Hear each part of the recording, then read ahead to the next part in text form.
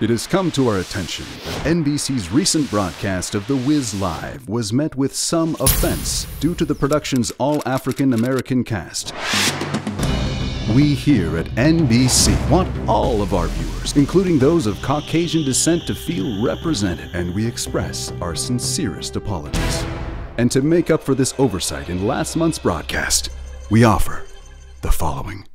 Right, left, Coming soon, NBC presents a brand new version of the award-winning Broadway play and 1978 film and recent live broadcast. It's an all-star, all-white production of The Whizz. Come on in, he's on down the road. Performed by a completely white cast, bringing all your favorite characters to life.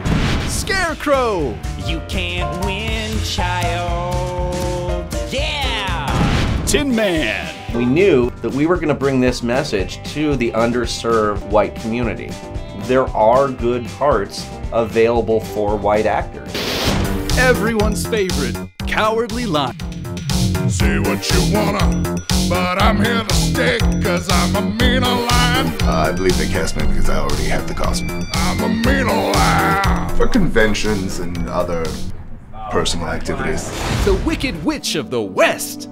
Cause I wake up negative and I've wired up my fuse, so don't nobody. Does this feel right to me? Yes. Is it right? I don't know. I did date a black guy back in college once though, so.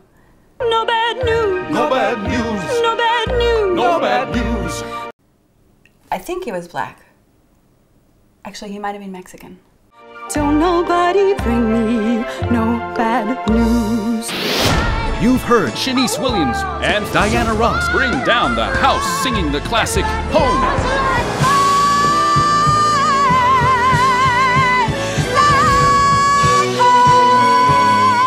Now witness singing sensation Kelsey McDonald performing her own rendition of this soulful hit like you've never heard it before. The sun will come out tomorrow. Bet your bottom dollar that tomorrow there'll be sun. I think the black cast of The Whizz set the bar very high. And now we have the chance to lower it. It's all white and all live as Dorothy and friends go on a magical journey to meet the Whizz. Oh. Craigslist. That's how I got the part. Over the phone you sounded so articulate. So get down and get diverse with the whitest cast you've ever seen, just doing their darndest. Some people don't realize this, but not only was the cast all white, the whole crew was white as well. Turn around and go, yeah! It just felt like I'm doing something important for history. Tomorrow, tomorrow, I'll love you tomorrow. You're only a day away.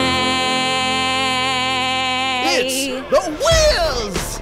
See it live and all white this Tuesday on NBC.